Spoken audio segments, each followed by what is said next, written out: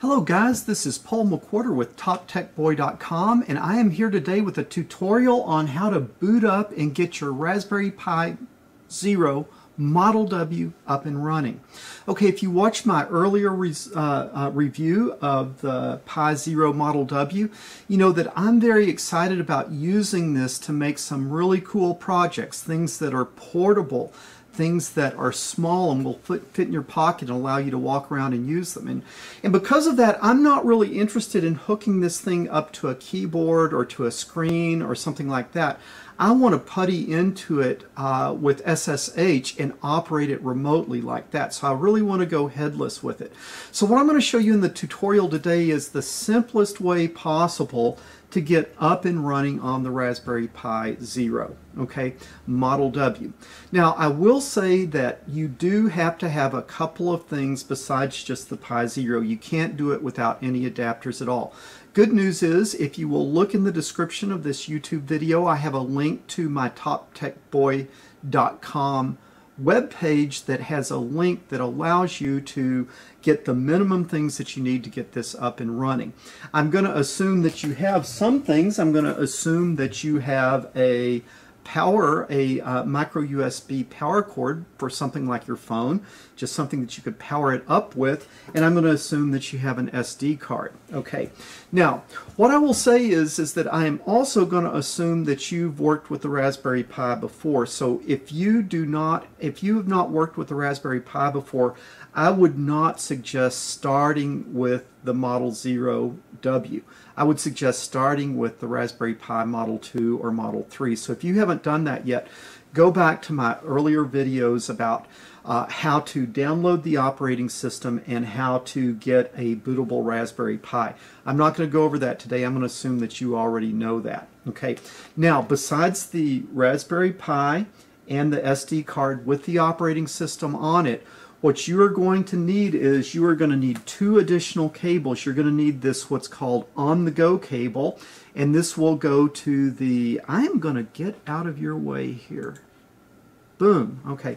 You're going to need this little cable that goes from the Raspberry Pi micro USB to a standard USB output. And then to get the IP address, you've got to be able to see it, so you've got to connect up to an HDMI cable. The normal HDMI cable will not plug into the Pi, so you need this simple little adapter that will go from the Raspberry Pi HDMI out to a standard HDMI cable. Again, TopTechBoy.com, link below. I'll give you the cheapest place that I found to these supplies. But let's go ahead and see if we can get this hooked up. And so we're going to plug, I'm going to see if you can see there, we're going to plug the HDMI adapter in. I'm going to plug the on-the-go cable in. And guys, this is real important, okay? This is real important. These two are not the same. This is for power. This is for power, and this is the actual USB data plug. So you need to plug power in here, and then your keyboard or anything else you need to plug in here. Now, if all you want is just to get the IP address, you could just start by plugging the mouse in here and then clicking on the window that I'm going to show you in a minute. And then when you need to type, unplug the mouse and plug a keyboard in, and then you can do the ifconfig command and ifconfig command, and you can get your IP address. If you happen to have one of these 4-port USB hubs around, I have one, so I'm going to use it.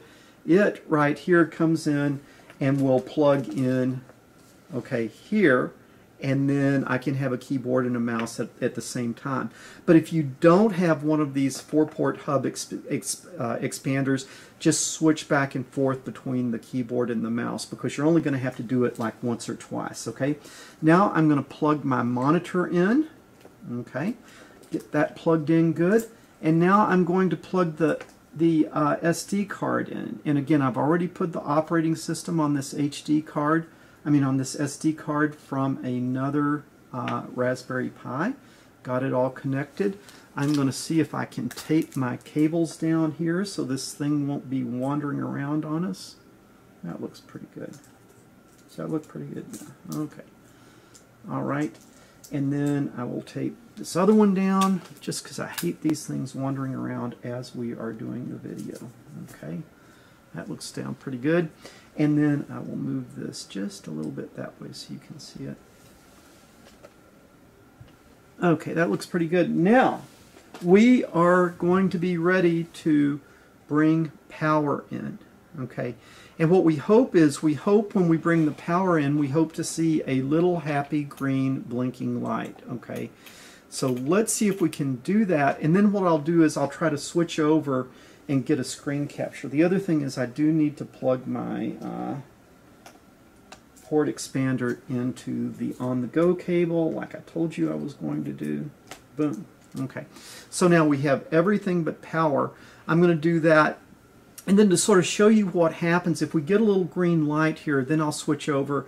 Best I can do is point a webcam at the screen that the Raspberry Pi is hooked to, and I can't do screen capture on both systems at the same time. So here we go. Let's see if we get a happy little green light. Okay. Waiting for the green light. Let's see if I got it plugged in. There it is. Okay. I believe I got it there. Oh yeah, and then if we look here, it looks like that this is going to boot up. Okay, so this is the webcam pointing at the Raspberry Pi screen.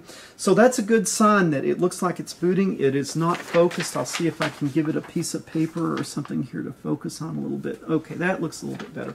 Don't worry that you can't really read the screen very well, because I'm going to be telling you there's only just a couple of things that I'm going to be typing in here to get this up and running. And so go to toptechboy.com. in the link below this video in the description, click on that link, and it will give you a link that you can get this gear if you don't already have it. Okay, this is taking a second to boot, but no worries. I am confident that it is going to boot, and I am confident because I have this happy little green light down here, and it's going to town, and so I am really sure that this thing is gonna boot. As you probably can imagine, the Pi 0 does not boot as fast as the Pi 3, but we will be patient here. Okay, so again, what we are trying to do now is we are trying to get the IP address of the Raspberry Pi 0. All right, it looks like I'm seeing some signs of life over there. I do believe, in fact, that it is booted. And if you look up here, this is your Wi-Fi in the upper right. Hopefully you can see that. And then what does it say? Okay, it says that it's not on, so I'm going to say turn on Wi-Fi. Okay, and then, oh look, I got the little happy Wi-Fi signal. Now I've got to connect to something. Okay, so I'm going to connect to the botnet. Okay, that's a local that I have here. Do you want to disconnect from, well, I'll say, okay. Okay, let's see. Let me try that again. Botnet wants my password. And for all the world to see, if you ever want to hack on to botnet here, you got a great start at it there. Okay, so I now have a connection to my Wi-Fi. Okay, so Wi-Fi on the Raspberry Pi is turned on. Okay, the Raspberry Pi is booted, and the Raspberry Pi Wi-Fi is tied on to my local network here. Now, to do anything cool, what I need to know is I need to know what the IP address, let me go back over to this other camera. I need to know what the IP address of my Raspberry Pi is. And then once I know that, then I'm going to switch over and I'm going to connect by putty or SSH. Okay, so let's look and see how we're going to do that. What you want to do is you just want to get a terminal window. Okay, and I will tell you, because you might not be able to see, I'm going to say ifconfig, and put that. And then what you can see is you can see the different ways that you could connect. You've got a you could connect to the Ethernet by USB, but what we want is this WLAN 0, and then I want to look for the IP address. Okay, And what this says is my IP address is 10.1.15.37. Okay, so that is the IP address that my Wi-Fi router has assigned to this Raspberry Pi Zero. Now, if you are at home, you can log on to your Wi-Fi router and you can reserve this IP address for this device. So every time that you come in, it's going to be the same.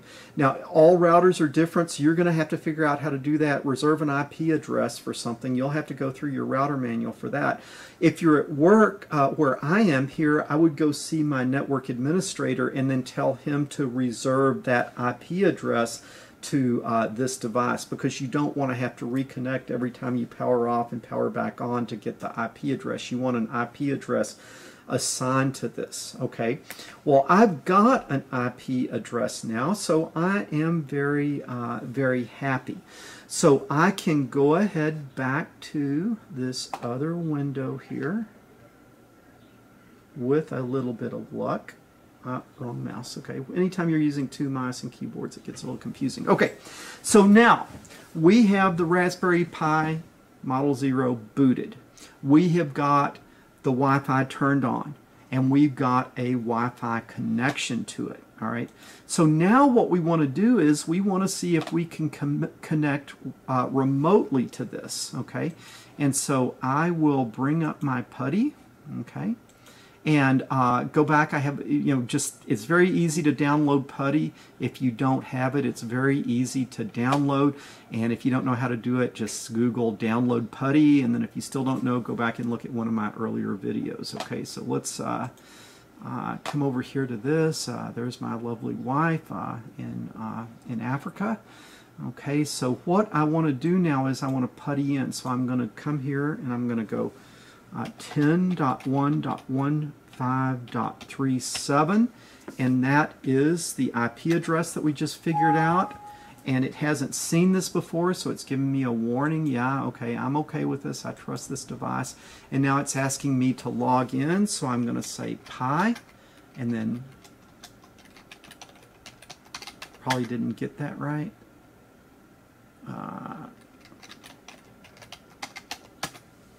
Okay, boom. So look at where we are now. We have met our objectives. The Raspberry Pi Zero is booted. The Wi-Fi is turned on. It is connected to my local network. I went away, I reserved that IP address for this device, and now I've puttied in, or I've SSH'd in. And so, guys, that's where we needed to get for today's video. Tune in to the next video that I have that will be coming up very shortly on the Raspberry Pi Zero Model W, and I'm going to show you how to make a really cool wireless internet camera, an IP camera. Okay, and that's going to be kind of like a first example of what you can do with this thing. All right, guys, really appreciate your attention. Appreciate you you guys tuning in. What I hope is, I hope that you'll leave some comments down below. I hope that maybe you'll think about giving me a thumbs up, subscribe to the channel, maybe share this with other people, because we're going to have some really exciting projects coming down the pike on the Raspberry Pi Zero Model W. Paul McWhorter with TopTechBoy.com. We will talk to you guys later.